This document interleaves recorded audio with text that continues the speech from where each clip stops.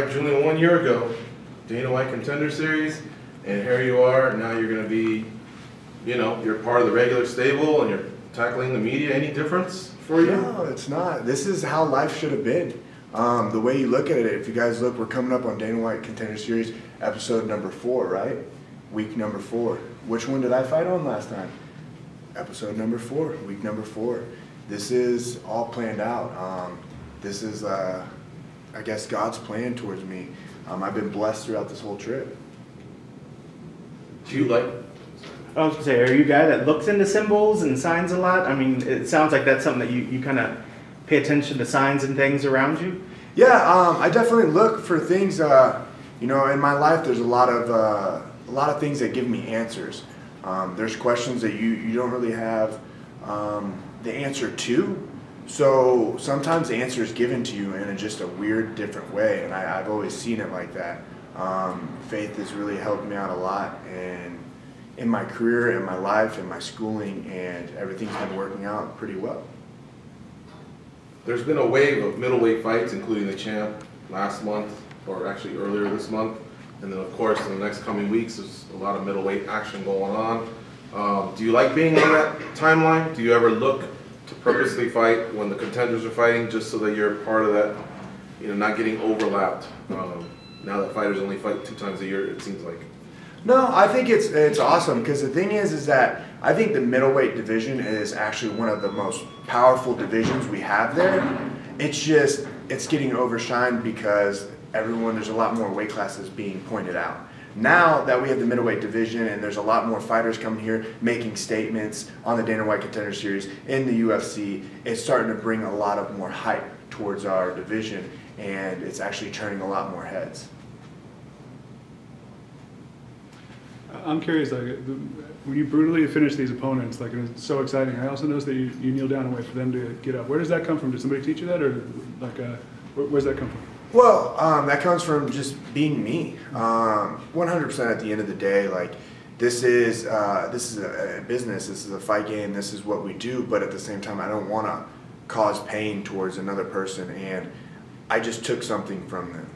So I kneel down or I sit down and I pay my respects, because for 15 minutes on the mic, I can give them that so they can walk out and be, you know, get their thoughts together, because I'm going to live the rest of my life with that victory, as well as they would that loss. So I don't want to be disrespectful. I don't want to be rude. Everybody comes out here and bashes people and bashes their name, and it's, what's the purpose? You know, this person's a fighter, this person's a human being. If they didn't have fighting, you know, they'd still be a regular, normal person. There's nothing that changes it. So, are you the kind of guy that watches tape on an opponent, breaks that opponent down, and if so or if not, break your opponent down for us? Tell him where he's dangerous. Oh, I don't look at any tape. I may have watched it one time, but I have coaches in my corner that's what they love to do.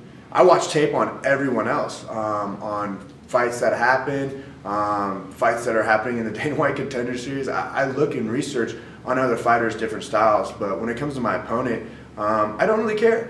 Because at the end of the day, you know, everybody has a plan until you get punched in the face, and that's the most accurate statement. If you all looked at my last fight and Darren Stewart, you know, we had a game plan, but I said, forget about it, why not? This one, it's the same thing. I'm going to go in there and find out where he doesn't want to be, and he's going to show that within the first 30 seconds.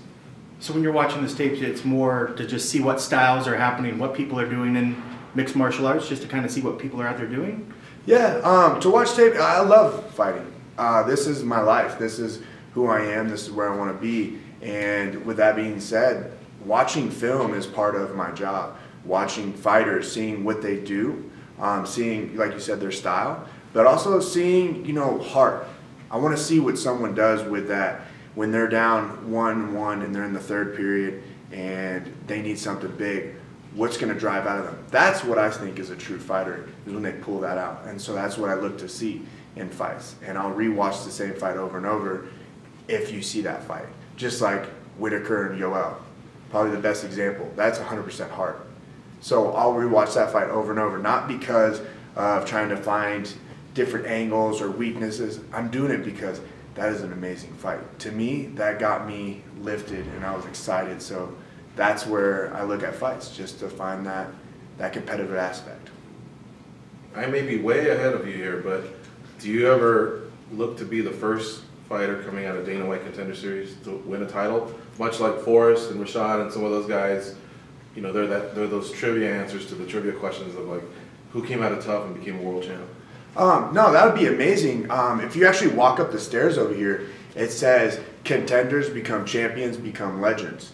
And that's speaking to me as I walk up the stairs every day to do my practice. So yeah, that's my goal, is to be the #1 out of Dana White's Tuesday Night Contender Series.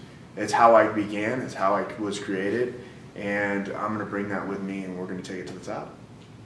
With a good victory here, do you anticipate breaking into the rankings, or is that something that you just hope just take care of itself and you just focus on the fight? I'm focused on the fight. I can't think of the future because right now it's Alessio. That's who I'm fighting right now, and that's all I care about. I don't care about the rankings. It's just a number. You know, you could put 23 beside my name. What does that mean to you?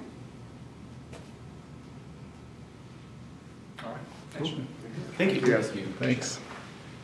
Important.